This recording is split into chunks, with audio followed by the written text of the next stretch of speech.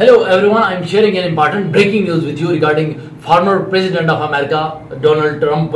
And here is the update, recent update reported by Reuters. And according to Reuters, this story is about recent updated stories about assassination attempt of Donald Trump. And here is the main title of recent story. Trump is safe following gunshots in his vicinity, says campaign. Basically, here is the recent update regarding the assassination attempt of Donald Trump, and other media sources are reported that this assassination attempt was happened in Florida, and no further details are not available recently. But if we get more updates regarding this assassination attempt, we will share on our digital media platform.